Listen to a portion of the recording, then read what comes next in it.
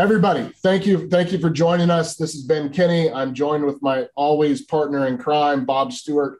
Bob Stewart and I created the Win, Make, Give podcast, and along with our partner in crime, Chad Himes, we also made the Wealth series. So I hope so many of you have taken the Wealth series, or at least listened to us on the podcast. But today's not about Bob Stewart or Ben Kinney. Today's actually not even about my friend Tom Wheelwright. It's about you. And many years ago, Bob and Tom, I realized that money was something that was happening to me. Like money was something that I made me sick to my stomach when I swiped my debit card. I'm like, man, I really hope that this goes through. Like money was something that I dreaded when my mortgage payment was due. And it wasn't more than 12 years ago that I was missing mortgage payments, or my water was turned off, or my power. So if any of you can relate to at some point in your life, money being something that happened to you and something that stressed you out, just go into the chat box and just tell me. If not, then maybe you were raised in a different family, or you married super good, or you've just been really lucky. I don't know, but I decided 10 years ago that no longer was money going to happen to me. Money was going to become a tool that created freedom for me in the future. And that started with me becoming a student of money. I read, I want to say 100 books, but maybe it was 50 or 60 different books about money. Some of my favorites, The Simple Path to Wealth, Profit First, Robert Kiyosaki's Rich Dad, Poor Dad, Cash Flow Quadrants, The Psychology of Money, A Millionaire Real Estate Investor. There were so many good books that helped me come up with my own plan about wealth building. Well, in reading Robert Kiyosaki's books for the third, fourth, or fifth time, I ran across the book that was part of the Rich Dad, Poor Dad advisors group. And that book became, honestly, the most life-changing financial book that I've ever read. And I don't want to give you, inflate your modest head, Tom, but Tax-Free Wealth was arguably the most life-changing book of my life. And it doesn't matter what income level you're at. If you're making 50,000 or 100,000 or 500,000 or $1 million or 10 million or whatever that might be, for most of those individuals, their number one expense is what, Tom? Taxes. And when I sat down early in my career and made a list of let's say I made $100,000. If I made a list of the $100,000 that I made, 30,000 of it came off the top that went to the federal government for taxes. And then another percent went to property taxes and sales taxes and state taxes, and just all these bizarre ways that the government takes 30 to 50% of our income away. And I thought I got to do something about that. So I started finding tax books, and that's how I found my now friend Tom. Now, when I find somebody smarter than me, I just force my way into their lives and I make them my friends. So Tom, I forced you to be my friend. And ladies and gentlemen, I'm super excited to introduce our co-host today, Tom Wheelwright, the first author of Tax-Free Wealth, and now the author of a brand new book called The Win-Win Wealth Strategy, the 7 investments the government will pay you to make. And before we jump into any of these, Tom, why don't you give everybody who's listening just a brief bio of why we should be listening to you real quick? No, I appreciate that. And it's a great honor to be called your friend. So thank you very much for that. That best introduction of any. So I grew up in Salt Lake City, Utah, good Mormon boy. So I spent 2 years as a Mormon missionary in France, where I learned how to get rejected in French. The great way to start a lifetime of entrepreneurship. Then I spent a couple of years at the University of Utah to do my undergraduate in accounting, and a couple of years at the University of Texas for my graduate degree in accounting and tax. I spent 7 years with Ernst & Young, including 3 years in their national tax department in Washington, D.C., 4 years as the in-house tax advisor for a Fortune 1000 company. 14 years as an adjunct professor in the Masters of Tax program at Arizona State University, 25 years buying, building, selling CPA firms, 15 years traveling the world with Robert Kiyosaki, teaching on 6 continents in 30 plus countries, and learning the tax laws of 30 plus countries. And the last 4 or 5 years, developing a network. Actually, you're certainly one of my heroes in this area, Ben, as to developing a network. We're developing a network of CPA firms because we think there's a better way to serve our clients. We think there's a better way to serve our CPAs. And so that's really what we're doing now. My job is to make taxes fun, easy, and understandable. So that is my goal in life. That's my purpose is to make it fun, easy, and understandable. And so tax-free wealth was really about teaching people that the tax law is a guide to reducing your taxes. And win-win wealth is to teach people that the tax law is a guide to making money and building wealth. So they're companion books. They go with each other. So really appreciate being with everybody here. I got to tell you, being with a Ben Kinney audience is one of the great pleasures of my life. Yeah, it's a fun group of people. I just love our audience. They're such great human beings. Tom, you've had a pretty amazing career, and for the last 3 or 4 years, you've been my personal tax coach, and you've helped me tremendously in all areas of my life, and I really appreciate that. Let's talk about the tax code. Now, I came from a world where my dad literally said, rich people are bad, and if you read the news, people that paid less taxes are evil individuals, and I believe that to be entirely untrue. You've taught me that in the tax code, how many pages are there on how to pay taxes? 2. So there's 2 pages in the tax code, and the tax code's it's taller than me, and I'm not very tall, but I mean, it's taller than me. There's 2 pages on how to pay taxes, and the rest of the tax code is about what? How to reduce taxes. How not to pay taxes. Yep. But everybody sees the tax code not as that. And if I think about what the actual tax code is, the tax code is a way for the government to incentivize normal people like all of us on where to put our money. And when we put our money in those places, it makes a positive impact in creating jobs, improving the environment, building businesses, improving communities and real estate and schools, right? Improving charities. What would you add to that sentence or statement? Well, I would add that, most people think taxes are a zero-sum game. They think that there's a winner. Either the government wins and I lose, or I win by cheating and the government loses. And when you actually understand how the tax law works, which I spent 40 years loving taxes and just studying them inside and out in every country, what you find is that that's not really the whole point of taxes at all. Taxes can be a win-win. In other words, the government can win and you can win.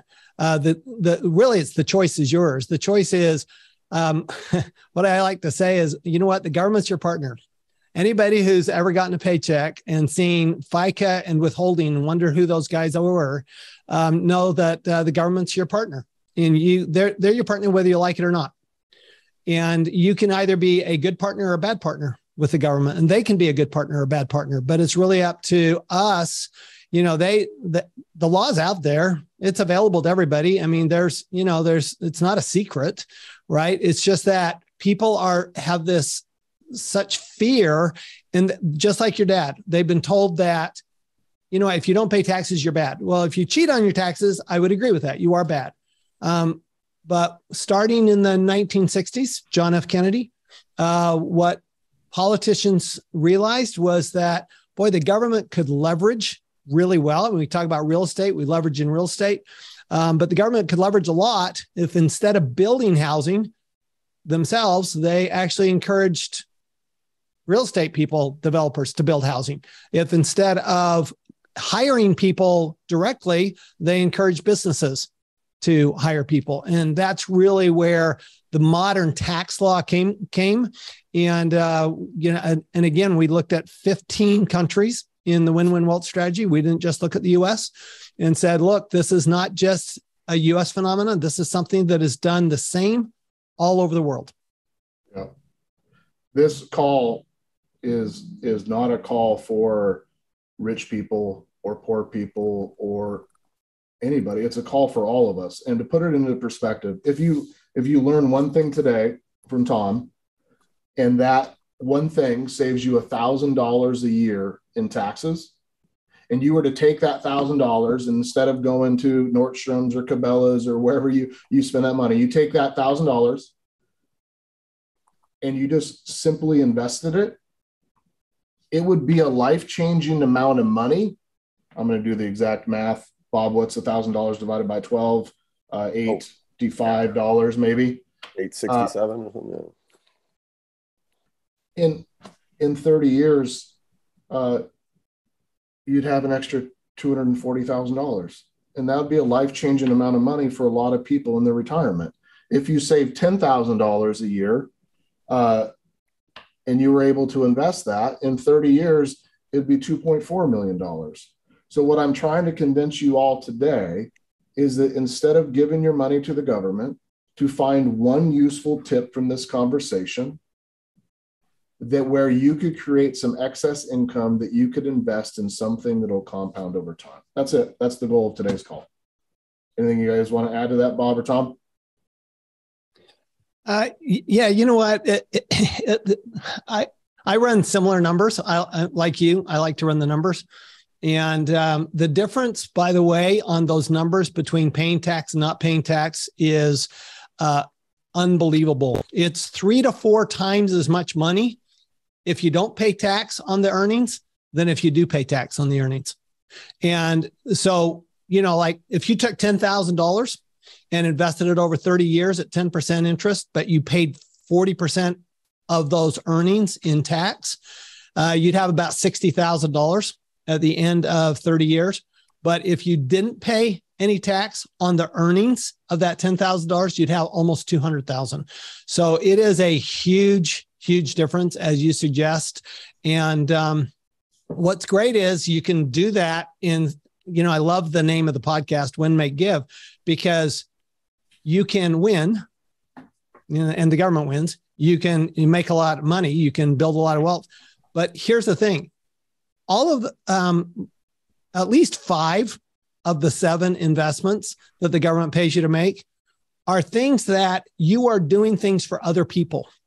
This is a way to actually invest in other people. In other words, if we all know that if we buy our own house, we get a small tax deduction. But if you buy houses for other people, you get a much bigger tax deduction. So if you buy rental properties and you buy properties, you rent them out, you get a lot bigger tax deduction than if you buy one for yourself. If you create jobs for other people, you get a lot more tax benefits. If you create energy, you drill for oil or you build solar farms or whatever, you do a lot more for other people, you get a lot more tax benefits. So really one of the messages is the more you do for others, the more money you make and the less tax you pay. Yeah.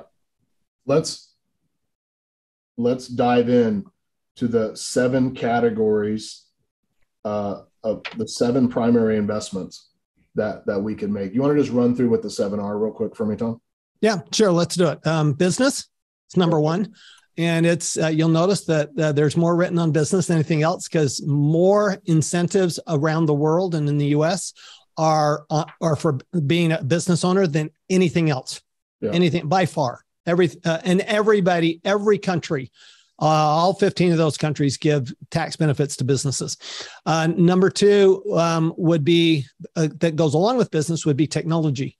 So as you know, building technology like you do, technology has tremendous tax benefits. It's why Elon Musk, Jeff Bezos didn't pay tax for so many years. And then the next one would be real estate, and then energy. Then we have agriculture. And then we have 2 that are a little on the selfish side, frankly, but they're security. The government wants us to create security. One of those is insurance. Has tremendous tax benefits, one that people don't typically think about as an incentive of the government. And the last one is the one that everybody knows about, but probably the least important of the seven is from the government standpoint and from the taxpayer standpoint is retirement planning. And retirement plans is actually the only one. This is interesting to me, Ben, is that everybody accepts that retirement plans are an okay thing, right? Nobody's complaining about, we shouldn't be able to deduct our 401k. We shouldn't be able to deduct our IRA or pension plan. Nobody's complaining about that. That is the only one of the seven where the government doesn't make money. They break even. And I find that, I just found that fascinating. I mean, they do work for the taxpayer. They actually really don't work for the government. So it's just the one area where the government doesn't make money. The other six, they do. And it's all good, but just know that it is number seven on purpose and business is number one on purpose. Okay, great. I love that. So let me set the stage for you, Tom, about who's on the call today. There's employees of medium, small, and large companies. I imagine there's a lot of real estate professionals that are independent contractors on here. There's people that own other businesses, small and big, right? And, potentially even there's some retired people or some people that are doing things on the side. But let's put it in the category that the vast majority of people are employed or they are independent contractors in some format. Does that make sense? Absolutely. Okay. Let's start with the first category, business. One of my beliefs, and one of the things that Bob and I have preached in the Well series, which you were a part of, was that everybody should own a business. Whether you have a full-time job and you work at a company, you should probably also have a business doing something, selling widgets, MLM, get your real estate license, something. Start us off with kind of talking about why should everybody have a business? I find it fascinating. Everybody's talking about inflation right now. Everybody's talking about inflation, but nobody's talking about what's the easiest, fastest, quickest way to make additional income, right? They're always talking about budgeting. Why would what do I want to budget? I don't want to spend, I don't want to save money. I don't want to spend less money. What I want to do is make more money. And the easiest way to do that is business. Here's what, one of the things that was fun in writing this book is that I ran a lot of numbers in a lot of different scenarios when I was writing the book. And one of them that I did early on in that first chapter on business is what are the tax consequences of starting a business? And just how much of that cost of starting a business out of your home, you're talking about a side hustle, right? Does the government pay for? And I was shocked, honestly. I was not prepared for this. Given that you have a lot of expenses that you already have these expenses, you're just not deducting these expenses. There are things like your home, like maintenance of your home, like your internet, like your utilities, like your car. These are expenses you have anyway. You're going to have them no matter whether you have a business or not. And as we learned over the last few years, if you don't have a business and you work from home, you don't get any deductions. But if you do have a business, work from home, you do get it. You do get deductions. Running the numbers, the tax savings for starting a business is greater than the cost of starting the business. Literally, the government will pay more than 100% of the cost of starting a business. So we're talking about a small business, right? We're not talking about, a huge business, but literally the government will pay for more than the cost of starting a small business. So why would you not start a small business that the government's going to pay for? So basically you have zero risk starting that business. You get tremendous tax benefits, not just today, but in the future. And you got an additional source of income that you can grow exponentially. There's no limit on business. There's limits on other investments. There's limits on how much you're going to make in the stock market. There are no limits on how much money you're going to make in business. So I am a huge fan. I think entrepreneurs are the lifeblood of the world. And so that's actually one of the reasons I do what I do. And I think the governments around the world clearly believe the same thing because the tax incentives are so amazing. What do you think some of the biggest, two questions. What do you think some of the biggest tax strategies are for businesses? And what do you think are some of the most common missed things that people don't know about or they don't take advantage of, regardless of what size their business is? So really the biggest things for business is remember that every dollar you earn in your business that you invest back in your business is not taxable. So you literally can fund your business tax-free. There aren't a lot of things you can do that with, but business, you can fund your business tax-free. That's how strong, you're putting that money in the business. Well, it's growing in value. You're making more money, but every dollar you put back into the business is tax-free. So why not build an asset, pay no tax, and have something that down the road, we're all going to exit, but literally we can exit tax-free. Okay. Because you can exit a business tax-free. Not very many things you can exit tax-free. Actually, business and real estate, the only two things that you can exit tax-free. Okay. So, when you consider that, I just think that's such a huge incentive. And then of course, business is the foundation of all the other tax benefits. So if you look at the other strategies, especially the other four that are they're all some type of business. Real estate is a type of a business. Energy is a type of a business or can be used in your business. Technology is part of your business. Agriculture is a business. And so all of those, they have extra benefits, but they all start with being a business. And I believe that business and the other thing you're doing is think about how much you're giving people, because the only reason you start a business is because you're solving a problem. That's the only reason you would ever be successful, because you're you're solving somebody else's problem. Well, how great is that you're able to solve somebody else's problem, make money, and pay no tax? I just think that's pretty amazing. That's pretty amazing. One of the things that you taught me is you said, hey, Ben, if you own a business and you have a home office, it changes what I can do with my car. What did you mean by that?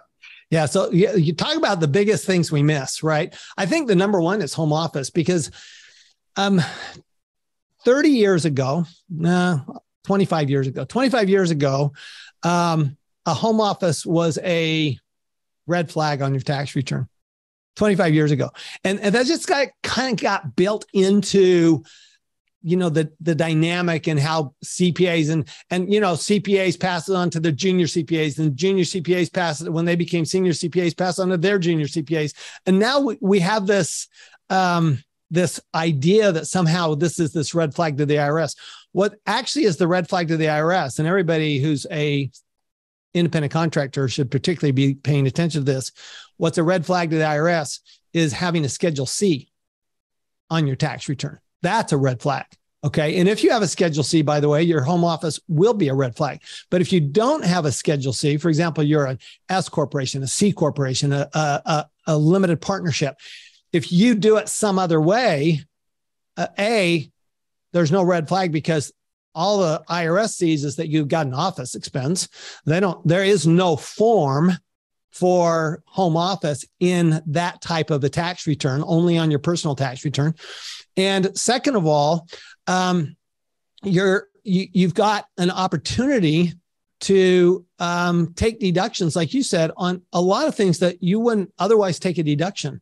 Remember, anything that you're spending now that you could take a deduction on, that's a permanent tax savings, because you're never going to have to repay that tax to the government. Unlike an IRA or a 401k where you actually have to pay the money back when you take the money out. In this case, this is a permanent tax savings. And so let's talk about the car real quick. Here's the rule. The rule is in the US that the first travel you do during the day is a commute. And the last travel you do at night is also a commute. So it doesn't matter if you're going to a client, doesn't matter if you're going to your office, it doesn't matter if you're going to the hardware store, it doesn't matter. That's a commute, the very first journey of the day. Now, what happens when you have home office? Well, your first commute's 30 feet. It's 30 feet from your kitchen to your home office. And your last commute of the day is from your home office, because you're going to stop at your home office, do your administrative work at the end of the day. It's a very efficient way to do it. And then you're going to go back to your kitchen, right? That's typically how we start and end the day. My wife says you start the end, You start the day with coffee and you end it with wine. Those are the bookends to the day, right? So the home office is the business bookends to the day. Well, what that means is that, yeah, that 30-foot walk is a commute. It is. That 30-foot walk is a commute. It is. It's not deductible, the 30-foot walk. But that very first trip outside of your home office is now deductible. So for most people, that will as much as double the amount of deduction they get for their automobile. It's a huge number. When I hear people say, well, my accountant said, don't take the home office deduction, it's a red flag, and it's not that much money, I'm going, so you're not paying attention to the idea that, wait a minute, I also get to deduct my car, other things I get to deduct that I wouldn't otherwise get. It makes the vast majority of the mileage that you use in your vehicle and the vast majority of your vehicle's usage actually tax deductible simply by one, owning a business, and two, having a home office that you write off. What are you thinking, Bob? You have that look on your face. Like there's so many people in here that are like, my accountant said not to do that. Or do you know an accountant in the Skagit area? Like, Tom, you've talked about having a network of agents, like CPAs around the country. Is there a place I can send these people right now? The ones that are like, hey, where do I get an accountant? Send them to wealthability.com for that. That's wealthability.com, schedule a call. By the way, if you have an accountant that you like and you say, I think they could learn this, send them to us too. We'll just bring them into the network. So we're happy to help any way we can there. I saw a note, if I have multiple home office businesses, can I have multiple home offices? You don't even need multiple businesses. I will tell you, in my house, okay, I'm right now in my studio, which is a separate building next to my house, and that is entirely business. I have a home office that I use. My wife has her own CPA firm, and she has her office and she has an office for employees because her employees work out of the house. So you can imagine what percentage of our house is business use, and it's an enormous percentage. There are other things you can use. You might use your house for business meetings. You might use a segment. Now, remember, a home office has to be exclusive. So you can't, if you use it part-time, it doesn't count. But if you use it full-time, and it, by the way, it can even be a corner. So it doesn't even have to be an entire room. You could literally put the back corner of your family room and say, okay, kids, hands off. This is mommy's or this is daddy's home office. And we're not going to do anything here. And it's just like, 50 square feet. You can do that. And that is legitimate. One other thing that people forget, and that they get told all the time, if I have an office outside the home, I can't have an office inside the home. That is no longer true. That changed also many years ago. You have to use your home office differently than you use your business office. I mean, for example, I have several businesses, but I have a CPA firm and it has an office. Okay. Now I go to that office every once in a while and I might meet with the client or I might meet with the staff. But most of my time I'm in my home office. So my home office is my primary office. And that's the key, is you want your home office to be your primary office. We have a lot of breeders, as I like to call them, on the call right now. They've bred a lot. They make lots of little children. If you own your own business, can we get some use out of these little rugrats? Like, can we hire our kids? Oh, my heavens. Yes. I'll tell you a quick story about that, Ben. So I was in South Africa a number of years ago with Robert.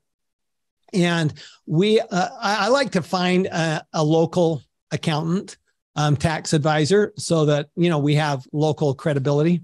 And I brought Candace up on stage. Candace has become a good friend of mine. She's a terrific accountant in South Africa. And I'm saying, you could hire your kids in your business. You get a deduction and your kids are either in a lower bracket, or for the first $12,000 in the US, you're in a zero bracket. And I turned to her and I said, could you do that in South Africa? And she looked at me and she goes, the light bulb she goes, well, yeah. And I'm going, she's like, the minute she's off stage, she's on the phone with all of her clients saying, hey, you need to do this, right? And she's a very smart tax advisor. And yet it's not something we typically think of. I grew up in a family business. I'm the youngest of 6 kids. My dad was a printer. He and his dad had started this printing company together, and we all worked at the printing company in some form or fashion. I happened to work in the bookkeeping department. Shocking. And my mother was the controller. And so, I look at a family business and going, well, duh. Yeah. I mean, of course you can do that. But I grew up with that. And my kids both work in my company. Now they're grown and they work in my company. I love the idea. Think about this. Think about, why would the government say it's a good thing to have your kids work in your business? First of all, is it a good idea to teach kids how to work? I think everybody would say yes. I think we should do more of that. That makes sense. Would it be nice to be able to actually pass on the skill sets and even the business onto the kids and continue the business and grow the business? Well, yeah. Okay. Does it help keep the kids off the street and out of trouble? Yeah. I mean, could it help fund the kids' college education? Yeah. I'm going, so you look at all these things, you go, well, of course the government would be in favor of this. It's so much in favor of it that if you set it up right, you don't even have to pay the kids don't even have to pay Social Security tax on that money. Okay. So you could actually set it up so the kids don't pay Social Security tax. Well, why in the world would the government say, well, kids don't have to pay Social Security tax, but everybody else in the world does? Well, it's simply because they're saying we want to incentivize kids working for their family business. How young could they be for us to hire them? Well, it depends on what they do, right? I mean, the rule is you have to pay them what you would pay somebody else. Now, I have, dentists who are pediatric dentists. So they take pictures of their kids and they use it in advertising. Well, they can be a model as a baby just getting their first teeth. I was an ugly baby, so I don't think I would make that cut, but Bob was probably a very attractive baby. He probably was. I will say my oldest brother, who is probably the smartest and best well-known in my family. He was a really ugly baby. So we would never have put him. I mean, seriously, super ugly. You look at this kid, you go, why'd you bring him home? Unfortunately, he grew out of it, but boy, was he an ugly baby. So the gist of it is, we could pay our kids. Is there a maximum amount per year we could pay them without having a penalty to them or to us? You can pay them as much as you would pay somebody else. So the first $12,000 non-taxable to them. After that, they kid $12,000. They would. It's non-taxable income tax, and they're not paying income tax. But or we take that as an expense in our business. Exactly. But here's the thing: you can pay them another $9,000, and they only pay 10%. So if you're in a 40% bracket and they're in a 10% bracket, that's still a good deal. Then there's another level at 12%. So I hear people say, well, you can pay them up to $12,000. No. You could pay him $30,000 and the tax benefits would be substantial. Okay. Then Bob, who takes his kid to Disneyland 74 times a year, when they go up to Disneyland, he's going to use that money, their debit card, and they're going to say, all right, kids, you're paying for your own things. You want to buy stuffed animal, they're going to pay for that. Right. So we're required as parents to pay for our kids' food and shelter, clothing. We're not required to pay for Disneyland. We're not required to pay for the college education. We're not required to pay for their vacations. And that can come out of their custodial account. The other thing we can do with that money, remember, is it can go into a Roth IRA or a Roth 401k. It can go into you can invest in your real estate they can invest with you in your real estate. You can invest. You could teach them how to do stock trade. I mean, there's so many things when they have their own funds. And think about, when it comes time for college or their first house, you're not going to be paying for that. They are. Yeah, I love that. So there's all these different strategies that I've learned in both of your books that are applicable to all of us. In the first one, you're saying if you own a business, your business can pay your kids. If you own a business, you can have a home office. If you own a business, you can write off your car, your internet, your amazing clothing, like Bob and I were definitely swagged out. So we could write off that. I love it. The second chapter is technology and research and development. This is probably not applicable to an enormous amount of the people, but maybe it is. Give me let's do like a 30-second or minute on this, and then let's go to the next one, which is real estate. I think a lot more people qualify for the technology than think they do. Okay. There are a lot of times we're creating a new system where we may not be writing new software, but we may be creating a new way of doing something. And a lot of times those qualify for the research and development tax credit. And so I think we create more technology in our business than we think we do, because we think very narrowly when it comes to our thought of technology, but technology is a much broader, we can take a much broader view of it for tax purposes. As long as there's some experimentation involved and a trial and error and testing, then probably we're going to qualify. Okay, that makes sense. So it doesn't have to be software development. We don't got to be making robots or rockets to go to the moon. Exactly. We are making improvements. And we own a business. Potentially, there are some ability to get some research and development credits, which are just additional tax benefits to us. Awesome. I bet you there's some people on this call that are in real estate. Anybody on this call, go into the chat. Are you in real estate? Just hit yes if you are. Just a few hundred. So I have a business partner. We do this mastermind event.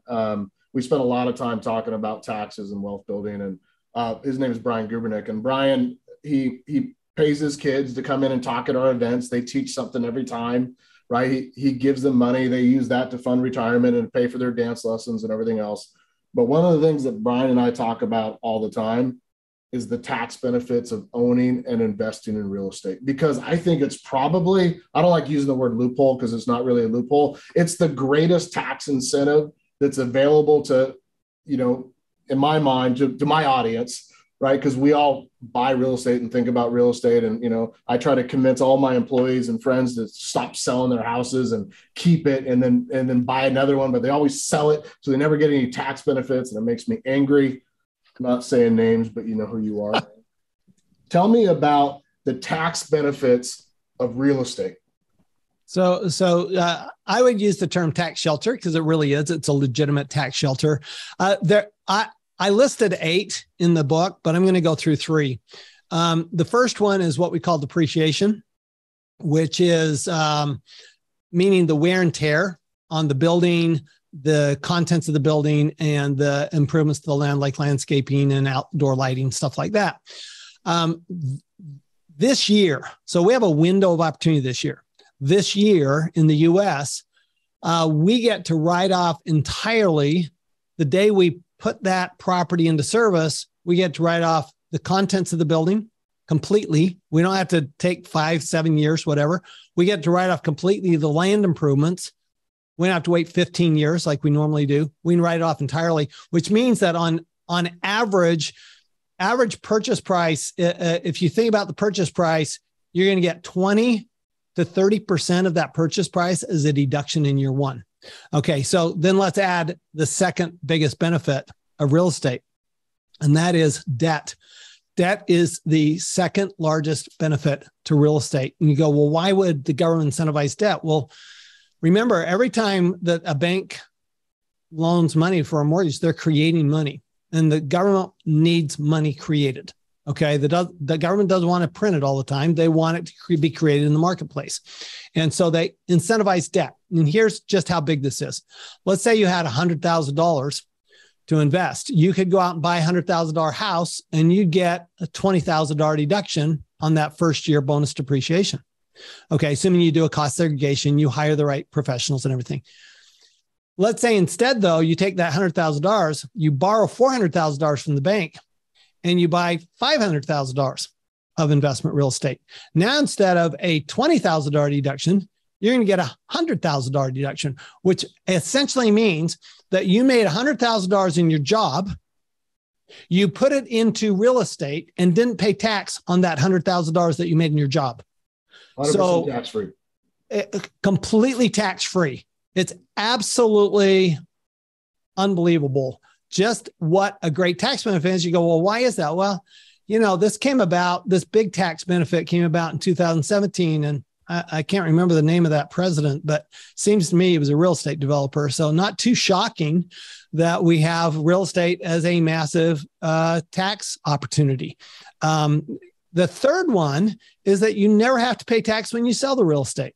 So like I said, with business is one you can set it up so you never pay tax. Real estate is another one where you can set yourself up. We call it buy, borrow, die. That I go through it in tax-free wealth.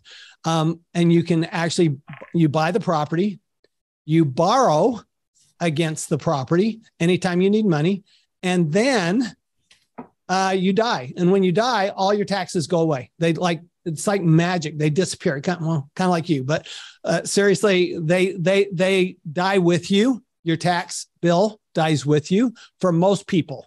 Okay. Unless you're over $12 million as a single person, $24 million married, your taxes die with you. So those are the top three. I mean, I go through 5 more in the book, but those are the top 3. And they are like you said, they are magnificent tax benefits. It does start, that depreciation does start to phase out, by the way. In 2023, it goes down to 80%, 2024, 60%, and then 2025, it gets down to 50% and stays there. So we do have this year, we have a particular window of opportunity. And, and the other thing to consider is, let's say you're a real estate agent and somebody's selling their house, right? Well, if they sell that house and they take, and they're going to pay tax because they've got this huge gain, right? They're over that 250,000. They take that excess gain and they put it into a rental property. Now they're not going to pay tax on that excess gain.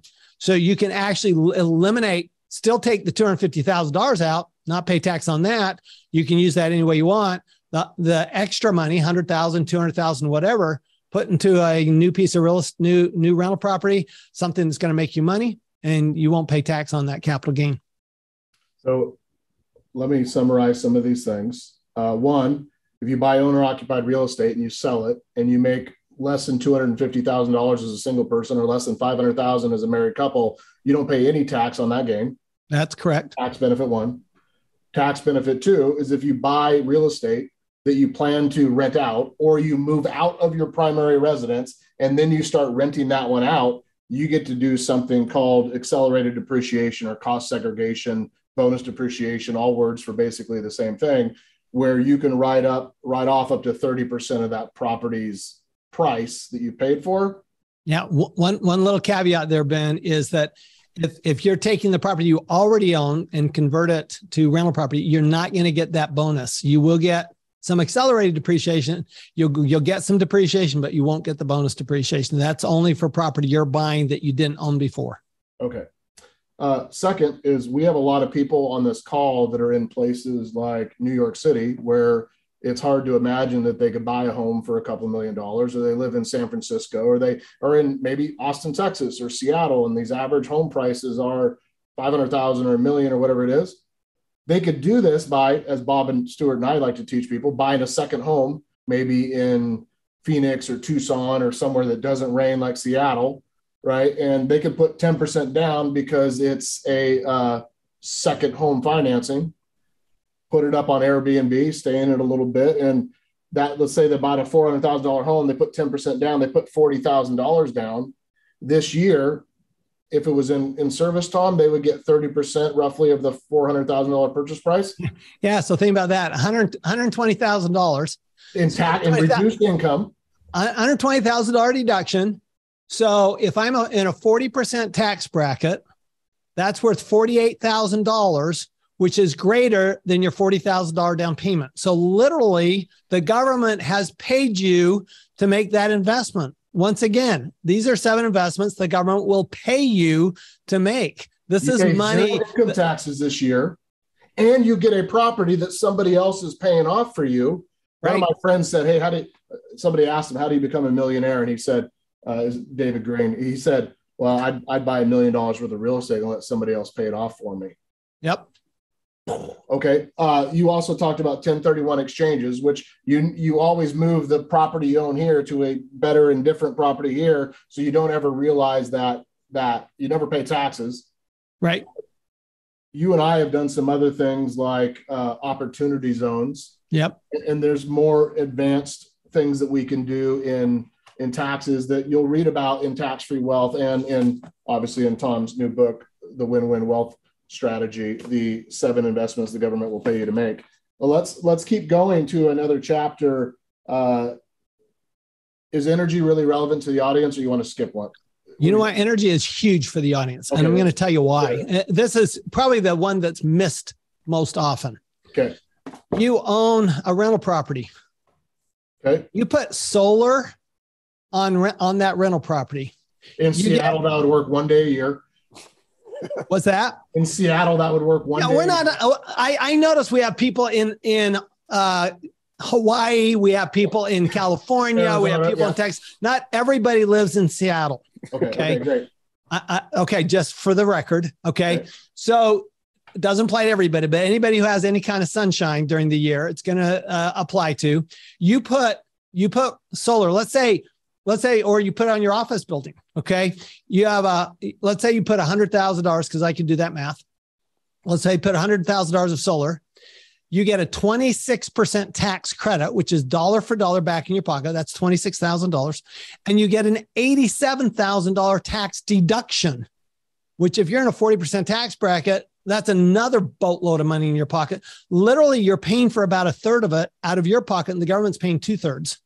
So I actually calculated in the book, I actually use my personal example. I'm putting about $100,000 solar on my office building. My rate of return on investment, because the government's paying for most of it, is over 20%. That's a pretty decent return with no risk. We're always going to get 300 days of sunshine in Arizona. We're not in danger of getting less sunshine than that. We're always going to have hot summers. We're not in danger of not having hot summers. So we're always going to have those utility bills. And if I can reduce my utility bill, that's the same thing as putting money in my pocket and getting return on investment. Solar panels, is there other things that would be applicable? Electric car charging stations, anything else? Absolutely. You've got electric cars. I mean, okay, you're tired of paying those high gas prices. I saw somebody say they're tired of paying the high gas price. Get an electric car, $7,500 tax credit. You've got wind. Tax credit. Tax credit. That's dollar for dollar. The amount of money you pay in taxes. A tax deduction reduces the amount of income that you tell the government. Correct. Okay, great. Correct. So dollar for dollar credit, dollar for dollar. So you can be in a 10% tax bracket and still get the whole $7,500. Okay. Just to be clear. Okay. You don't have to be in the 40% tax bracket for that. Wind is actually another incentive. You can actually put new windows on your home and have them be energy efficient and get tax credits for that. Okay. So there's a big push to renewable energy, but by the way, a lot of people are employees. I notice here, and employees have an opportunity in energy that is probably one that they don't have the opportunity in a lot of other places. And that is with fossil fuel. If you're not opposed to drilling for oil and helping us have more oil so our gas prices go down, then you actually invest in an oil well, which is not that difficult to do. I've done it for 40 years. You get a dollar for dollar deduction, and you can do that as an employee. You don't have to meet any other requirements. It's not like you have to be a real estate professional. You don't have to do anything fancy. All you have to do is invest and make sure that you invest the right way with the right tax professional. But literally $1, you put in $10,000, you get a $10,000 deduction. So that is a huge tax benefit anybody can do. Even, doctors who make $1 million a year can do that and get a full tax benefit. Is there a place that people go to invest in those types of things, Tom? That's outside of my expertise. Yeah. Typically you'd go to your financial advisor and ask them, or your CPA. I'd go to your financial advisor, your CPA, say, how do I do this? Of course I grew up in Utah, which is a big natural resources area, and I went to school in Texas. So I'm actually done a lot of work in the oil and gas area over my career. And it's pretty amazing when I see what people have been able to do from a tax and an investment standpoint. And now, you know, oil's $100 a barrel. There's some pretty decent returns. Yeah, I want everybody to read this book so much, because we're skimming a fraction of 1% of what you could do and how it's applicable to you. Tom, we don't have a ton of time left, but we do have some time to cover insurance, retirement savings, or agriculture. You want to pick the first one? Yeah. So agriculture is not something people think about, but you think about, why would government incentivize agriculture? Well, of course, food production is one of the most important things we do in the country. You know, you've got a lot of rain up there you may not be able to do solar, but you can do agriculture. Yeah. Things grow whether you want them to or not. Right, Ben? In Bellingham. So agriculture has the best tax benefits of any possible category. Okay. And in fact, most farmers never pay income tax ever. Doesn't matter how much money they make, they're not going to pay income tax. There's just too many tax benefits. So that, just to remember that is an opportunity. I use an example in the book on Christmas trees. Okay. That's something you guys can grow. Okay. So again, what I would do is I would look at the book and I'm going, pick the one that works for you, and then make sure you read the one on business and real estate. So pick one of the others that also works for you, and then make sure that you do at least the business side of it, because that's going to be part of it.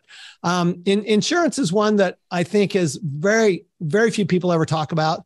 But remember, life insurance is not taxable, and it doesn't ever have to be taxable. It can actually be a really nice, safe way to put money aside if you've got a whole life or a universal life policy. It doesn't make huge returns, but it's very safe. And so a lot of people, there's a lot of public policy behind life insurance, and there are some huge, really nice uses for life insurance. So I would give that chapter a read. And then of course, retirement plans, pretty much everybody knows about it, but pretty rare that people understand the actual numbers behind it. Now, I will say one thing about retirement plans. There are two types of plans. There's a qualified plan and there's a non-qualified plan. And a qualified plan is what I call a government directed and government enforced plan. A lot of government rules, how much I can invest, when I can invest, what I can invest in, when I can take it out, how much tax I pay. A non-qualified plan is everything else: real estate, business, agriculture, energy, technology. Those are all non-qualified plans. Non-qualified plans, qualified plans can be good if you want to invest in the stock market. If you're willing to do one of these other strategies, basically you can build wealth. You can put as much money in as you want. You can take it out whenever you want. You can control the taxes. You can control who gets it. So much more control and so much less risk, because you have that control.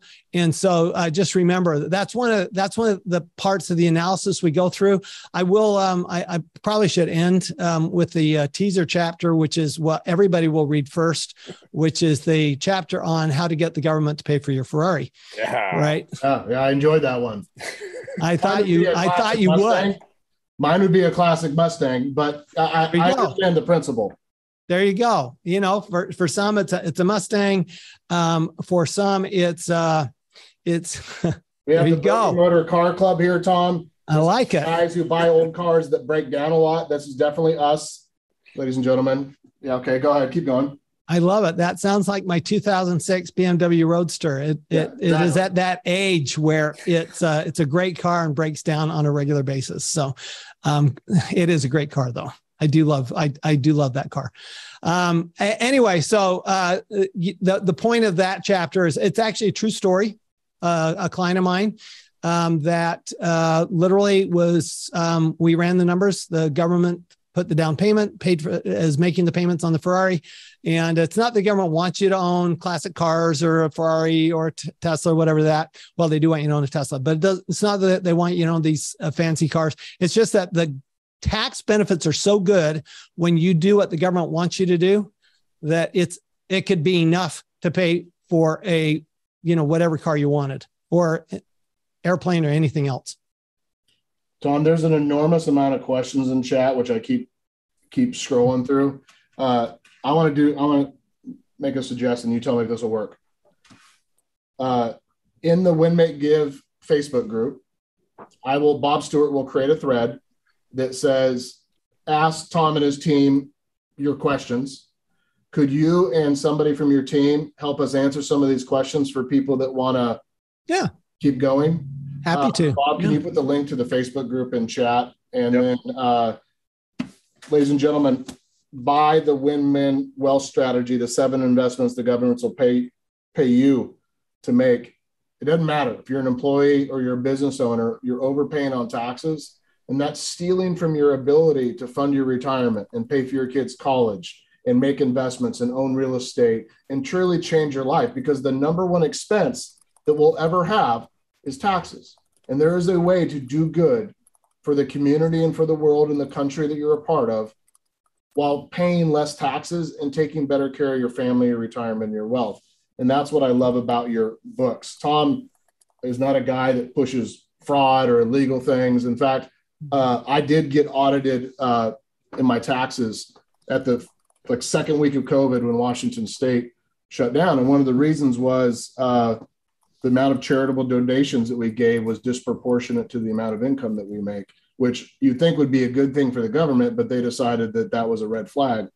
Well, Tom's company represented me for the audit, and he called me one day and he said, Ben, I got a bad news for you. I said, what? He said, in 1 year, they found that you underpaid your taxes by $800. And I said, okay. He said, but I got good news. And I said, what's that? He said, the other year, they found that you underpaid by like $1,700 or $1,800. So they're sending you a check for $900. So my entire audit ended with them sending me a check for an extra $900 because the strategies that I learned in Tom's books were legal and they were right. And they were the type of things that the government wants you to do. In fact, the actual auditor, you remember her, Tom? I do. She probably treated us better because she knew the good that we do in the community. Wouldn't you say so? I don't think there's any question. She definitely knew who you were. She definitely had very good respect, great respect for you. And remember, I mean, IRS auditors are people too. Yep. And so reputation is important. And reputation by the way, reputation in the accounting firm that signs your tax return is also important because the IRS does look at those things. So keep that in mind as well. The other thing I would say is, the great thing that I appreciated from you, Ben, is that you weren't afraid of the IRS. You weren't afraid of the audit. And you just said, okay, Tom, you guys handle it. You take care of it. We'll let the professionals do it. This is where your team is so important. And this is why, really investing and business, it's all a team sport. This is why we have a network of CPAs. This is why I teach this all over the world, is because, we have to learn from each other. Yeah, well said. Ladies and gentlemen, thank you for joining us today. Tom, thank you for coming on and contributing and sharing less than 1% of what I learned in this book and in this book. Everybody follow the link, pick up the book today. You will love it. Bob Stewart, thank you for joining us. Everybody else, go to the Win, Make, Give Facebook group and put your questions. And the post is up there, Ben. So if they jump in that group, they should see my post. It has a link to Tom's book. It's got a link if somebody wanted to get a consult. And this wasn't a sales pitch to get a consult, but a lot of people are like, my CPA doesn't know these things. So you could jump in there and do that. It's all on a post I dropped in that Facebook group. Yeah, Tom didn't pay us to be here. I didn't pay Tom to be here. Tom's a friend of mine. He's helped me a lot in my life, and I wanted to share him with all of you and share something that I truly believe in. So everybody, go build some wealth, do some good, win, make, give, all that kind of stuff. And we'll see you next time. Thanks, Tom. Really appreciate it. Thanks, Ben. See you, brother. Bye. Thanks, Tom.